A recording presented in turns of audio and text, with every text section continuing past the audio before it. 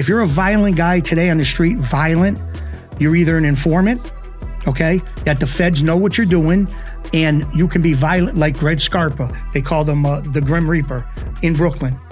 He killed over 80 guys, 70, 80 guys, killed 70, 80 guys that they know.